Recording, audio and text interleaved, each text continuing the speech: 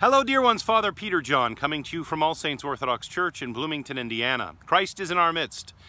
Today I want to talk about a very special saint. He's special in our archdiocese. That would be Saint Raphael, Bishop of Brooklyn. Born in Beirut, Lebanon in 1860, he was devout in the church and he was devoted to his studies. His family wasn't wealthy. His parents had fled the persecution of Christians in Damascus, Syria, that same persecution that led to the martyrdom of St. Joseph of Damascus.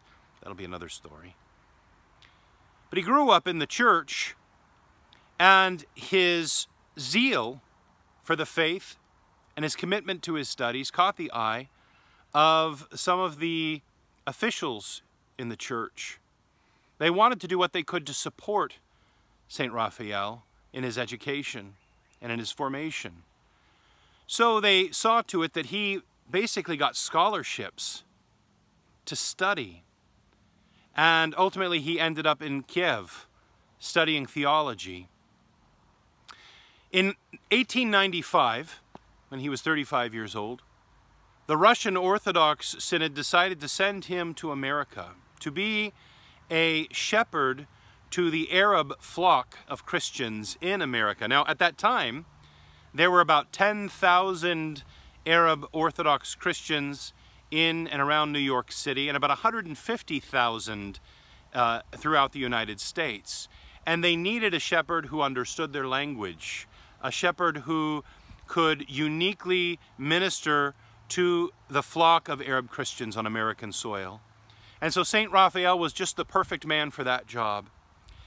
1 year after his arrival in New York City, he went on a summer tour that took him from New York to San Francisco, stopping at 30 cities in between, meeting people where they were.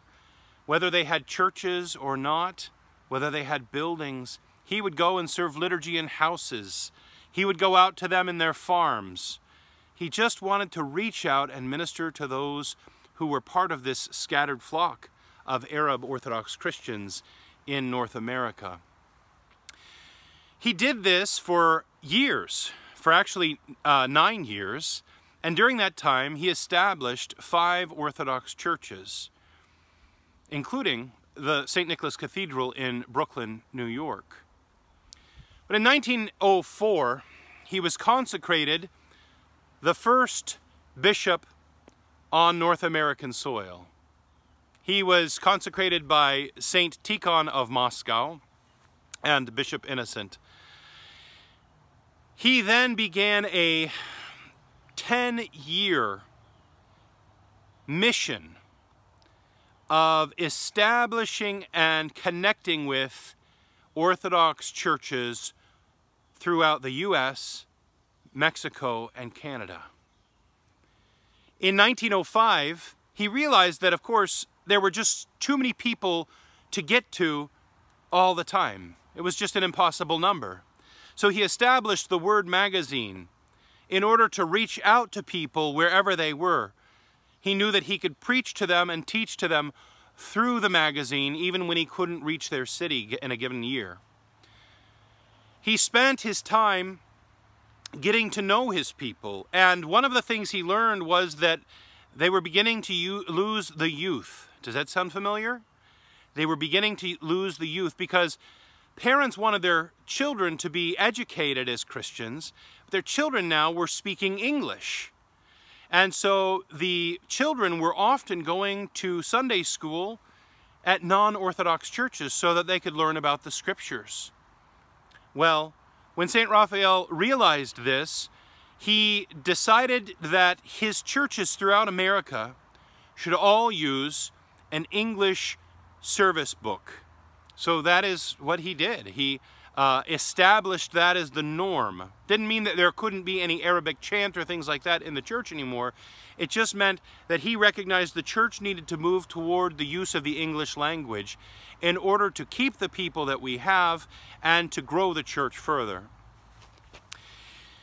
In the last 10 years of his life as Bishop of Brooklyn, St. Raphael established 25 churches. St. Nicholas Church in Montreal, Canada, As I said, St. Nicholas Cathedral in Brooklyn. He established a church in Mexico City, Mexico. He had churches from Texas to Nebraska, from Boston to Indiana, throughout the Midwest, throughout the Northeast. He was a real laborer in the flock of Christ in America. And so we call upon St. Raphael, the Bishop of Brooklyn, to pray for us. We call upon him to help us through our own tumultuous times, to work to keep our youth in the church, to keep them educated, to learn to speak their language and to communicate the gospel in a way that they understand. And we call upon him to pray for us that we may continue to grow this flock of Christ on American soil to the glory of God. Holy Saint Raphael, pray unto God for us that we may ever draw closer to Christ in our lives and be a beacon of light to those around us. Christ is in our midst. He is and ever shall be.